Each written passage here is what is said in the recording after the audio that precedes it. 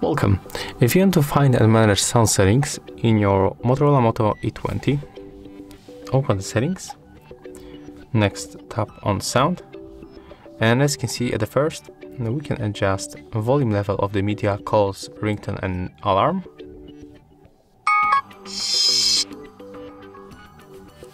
In this place we can enable or disable vibration for calls.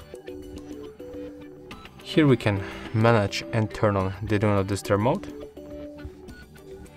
We got also shortcut to prevent ringing. We can turn it on or turn it off. We can change our phone ringtone. The same with the notification sound.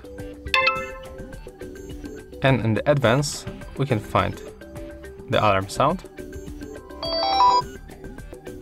other sounds and vibrations, like for example touch sound or power on sound. We can turn it on or turn it off by tapping on the switchers.